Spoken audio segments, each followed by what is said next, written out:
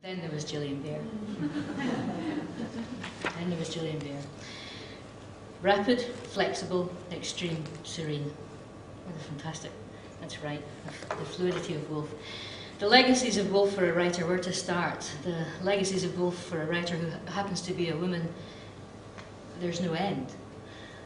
Of course, Woolf writes about endings a lot, never more teasingly, ironically, than in the bouleversing, never-ending Orlando, where all ends in death. Orlando would say, sitting upright, his face clouded with gloom, for that was the way his mind worked now, in violent seesaws from life to death, stopping at nothing in between, so that the biographer must not stop either, but must fly as fast as he can, and so keep pace with the unthinking, passionate, foolish actions and sudden, extravagant words in which, it is impossible to deny, Orlando at this time of his life indulged. All ends in death, Orlando would say, sitting upright on the ice. But Sasha, who after all had no English blood in her, but was from Russia, where the sunsets are longer, the dawns less sudden, and sentences often left unfinished from doubt as to how best to end them. Sasha stared at him, perhaps sneered at him, for he must have seemed a child to her, and said nothing.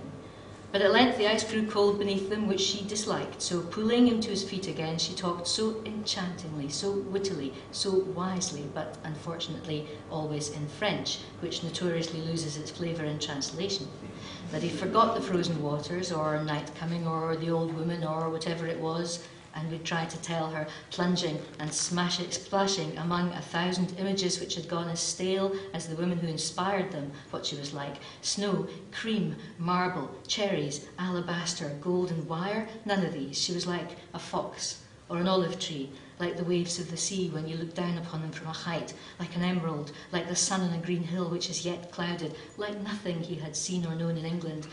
Ransack the language as he might, words failed him. He wanted another landscape and another time. No matter where in Woolf's own chronology of work you choose to look, her writing always offers a thaw to the frozen, always works at the staleness in language or tradition or experience until both landscape and tongue are open to a kind of freshness, until landscape and tongue become a fresh composite in themselves. I mean, take the legacy of the wide open yet still held and steady shape of the novel, miraculous understanding, because Woolf existed, the novel can take any shape it likes. I like to think she was one of the first writers truly to understand the fruitful meld of differing aesthetic forms to make new form, the meld of the short form, the long form, poetry, music, performative forms seemingly more suited to the voice, and to understand tradition so well as to be able to skate its necessary surface and go as deep beneath or as high above as she liked. There's this legacy too of the insider and the outsider status, both held at once, understood simultaneously. Now, no novelist can breathe without this apparatus, and Woolf is a genius of both states and of a fluency and fluidity between them. And there's the legacy too of exactly this fluid wit and versatility, a crucial imaginative unfixing of categories in pretty much everything she did. I'll just quote her again. Perhaps a mind that is purely masculine cannot create any more than a mind that is purely feminine. It is fatal to be a man or woman pure and simple. One must be woman-manly or man-womanly. There's the vital antidote to fatality, not just in this, but in the sheer force and energy and joy of language and intellect and everything she wrote. That's not just legacy, that's a kind of lifeblood, that's life force, that's way beyond all ends in death. And there's a legacy too of her clear, disciplined openness, and when it comes to writing and reading anything, the permissive common sense of the quote I'm just about to finish with from the Common Reader. Here it is. Without this, I'm nothing, no writer is anything, and if you go with this legacy of disciplined openness, you tend to be awful glad as a writer about what Woolf made and makes all the time possible. Any method is right. Every method is right that expresses what we wish to express if we are writers, that brings us closer to the novelist's intention if we are readers.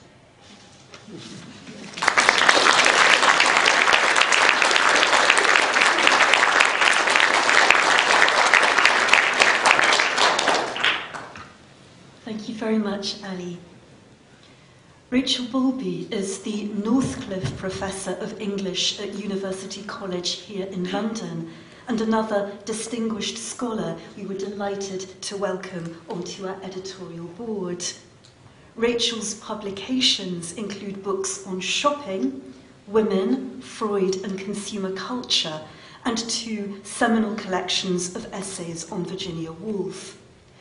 Rachel is herself an experienced Woolf editor, having edited 2 collections of Woolf's essays, The Crowded Dance of Modern Life and A Woman's Essays, as well as her novel Orlando, from which we've just heard an extract.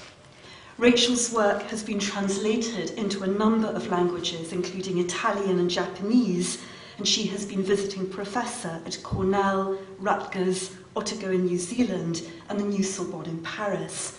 It gives me great pleasure to invite Rachel to speak to you. Thank you.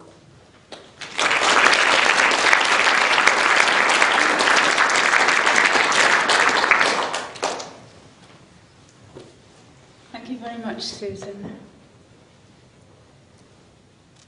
Well, Ray gave today's event, as you know, the title Woolf in the 21st Century, and I now know, as I was quite sure, I'm not the only person here to have thought of that passage at the end of A Room of One's Own, which picks up a second time on the hypothetical figure of Shakespeare's sister. So I'm going to quote, as Gillian has, and like Ali did too, from Woolf, a long paragraph here. She lies buried, Shakespeare's sister this is, she lies buried where the omnibuses now stop, opposite the Elephant and Castle. Now my belief is that this poet, who never wrote a word and was buried at the crossroads, still lives.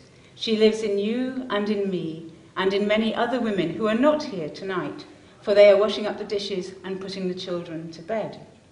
But she lives, for great poets do not die. They are continuing presences. They need only the opportunity to walk among us in the flesh. This opportunity, as I think, it is now coming within your power to give her. For my belief is that if we live another century or so, I'm talking of the common life, which is the real life, and not of the little separate lives which we live as individuals, and have 500 a year and rooms of our own, then the opportunity will come, and the dead poet, who was Shakespeare's sister, will put on the body which she has so often laid down. Well, we've lived another century, more or less, and so has Virginia Woolf, who did write a word, these words and many more words, and whose individual life has become a common life, shared across thousands and millions of books and screens and classrooms and kitchens. Woolf has herself become Shakespeare's sister, as she imagined her coming into her own and into everyone's own in the 21st century. She's queen of women writers across all centuries and without any sign of a possible successor. Her presence and visibility enable and inspire the writing and thinking of others. Where once she might have been sidelined or subordinated to some of the modernist men who were her contemporaries, today she's up there, alongside and often above them. In many contexts, her writing has come to occupy the place that Erich Auerbach prophetically gave her more than half a century ago in Mimesis, as the culmination of the tradition of European literature that begins with Homer. And is she on Facebook? Yes, of course. You can go to a page and personally connect with Adeline Virginia Stephen.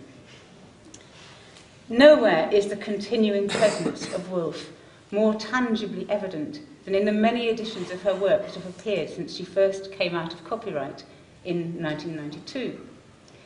These editions have moved in broad terms from the general to the scholarly, and from the light paperback to the more solid volumes of the kind that will make up the Cambridge list. Far from being kept off the Oxbridge turf, as she was in A Room of One's Own, of course, Woolf is now a fixture in the library, her footnotability a continuing and never-ending work, for there'll always be new footnotes needed, others outdated as times and questions change. What would Virginia Woolf have made of this new Woolf, these many new Woolfs that she's become? That's an unanswerable question, of course, if only because a Woolf born in 1982, a century after Virginia Stephen, would or will have been seeing the world of books and universities and courses in a completely different way from the one who was born in 1882. But I want to go back for a moment to that decade, a century after Woolf's birth, a somewhat earlier phase than our own in the growth of Woolf studies, Woolf seminars and Woolf notes. Back then in the mid-1980s, another country from now in economic terms, several British academic publishers were starting a series of short monographs about individual authors.